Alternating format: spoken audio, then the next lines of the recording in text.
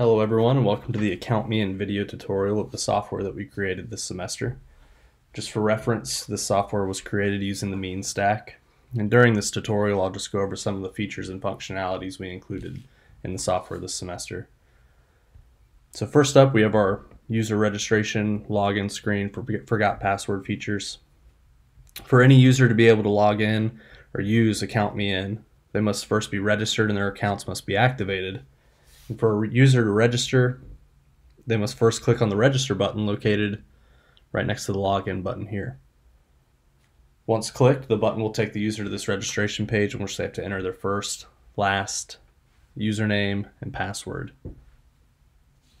Users must enter an original username for it to be able to register. If the desired username has already been taken, then the software will let the user know through an error message. The password must contain at least 6 characters for the user to be able to register the account, otherwise the registration will not proceed. And once the registration process has been completed, the user must wait for approval by the administrator before logging into the software is allowed. Once the user has been approved by an administrator, they'll be able to log into the software by using their username and password. And in the case the user has forgotten their password, they can use this forgot password functionality here. For example, if I'm an accountant and I forget my password, then a request gets sent to the administrator to reset my password for me. So if we log in here as an admin, and we have alerts set right here for request to password reset for the accountant, which we just did.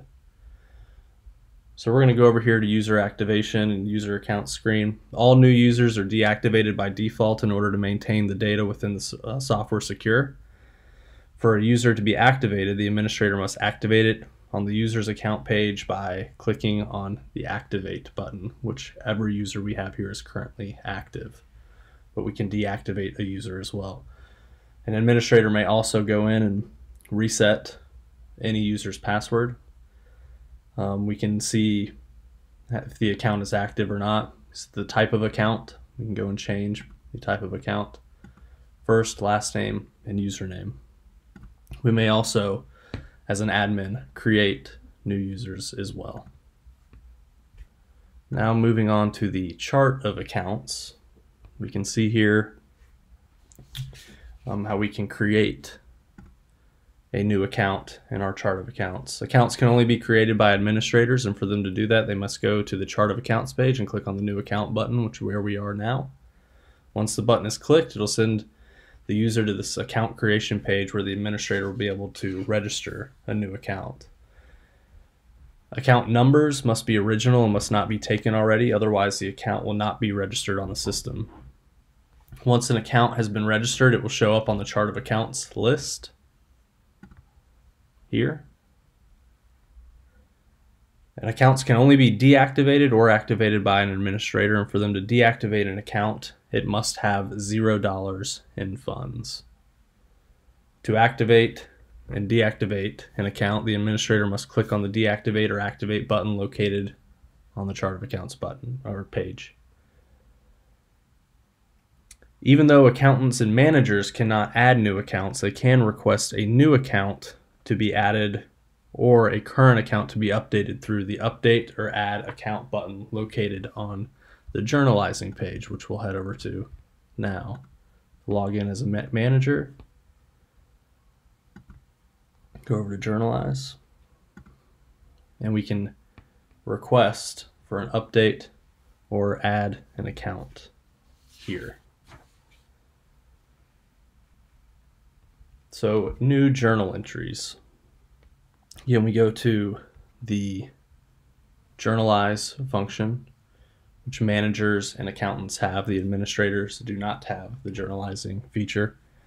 Managers and accountants are the only ones that can add new journal entries to the ledger, which will alter the accounts and the overall information on each of the documents. For a new journal entry to be created, the user must be on the Journalize page and click on the New Entry button.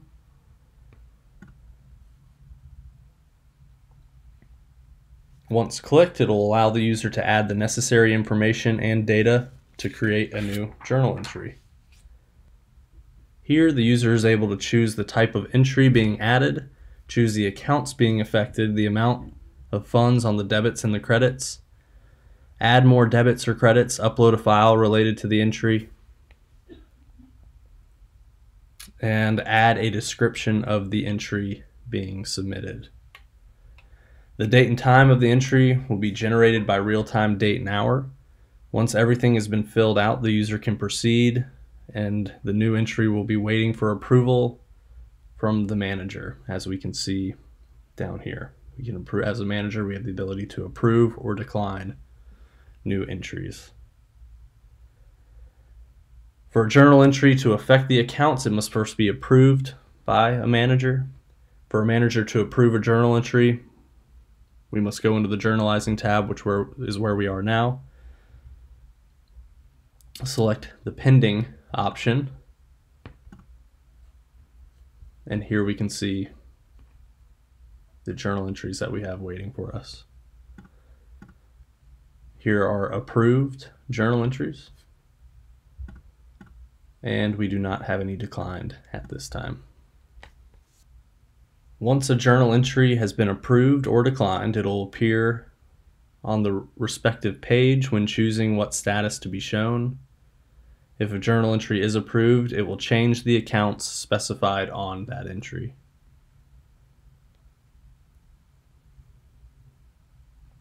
So whenever an account has received changes, it will be recorded on the T-table of that specified account. In order to access it, the user must click on the account's name on either the Journalize page or the Chart of Accounts page. So we can click on Service Revenue and it will take us to the Service Revenue T-table. Every journal entry done generates a reference code, which the user can click in order to see the specific journal entry that affected the account. So here we can see J1, this journal entry affected the account.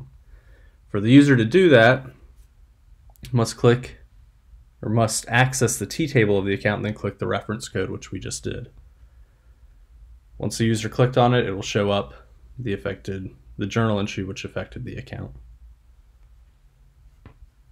So now we can move on to trial balance and post-closing trial balances.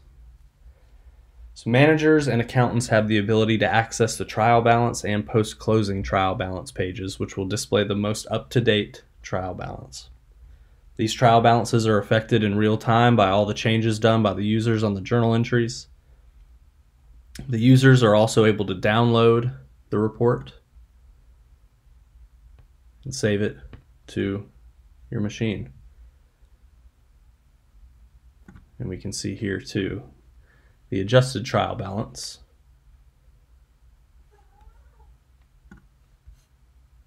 See the format. Now we're going to move over to income statement. Managers and accountants have access to the income statement, balance sheet, and the statement of retained earnings. In these pages, the user will be able to see the most up-to-date information, as well as having the ability to check previous data from previous dates by selecting on specific dates in the calendar. You see the pop-up, and we can click back and see previous dates. We'll just stay on the current date. Just as with the trial balances, the user is able to download a report on either the most up-to-date date or older income statements, balance sheets, or state of retained earnings by clicking the download button here, which we had demonstrated before.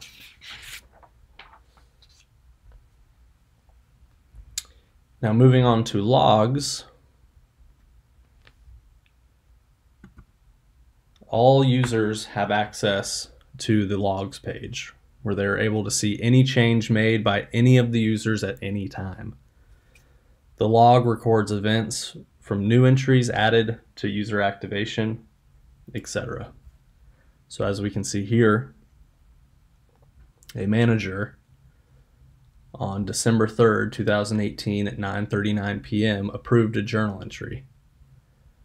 Before he approved it or she approved it, the status was pending. Afterwards, they changed it to approved. we can search for everything that managers have done, admin, or accountant, which we might not have anything from an accountant currently. It looks like we don't. And the final feature we'd like to demonstrate is the page what we landed on first, and all users have access to this page, and it's the dashboard. This gives an overview, a ratio analysis on our current financial status of all of the accounts in the chart of accounts. And with that, thank you for giving us your time and letting us demonstrate the AccountMeIn software that we worked very hard in developing this semester. Thank you.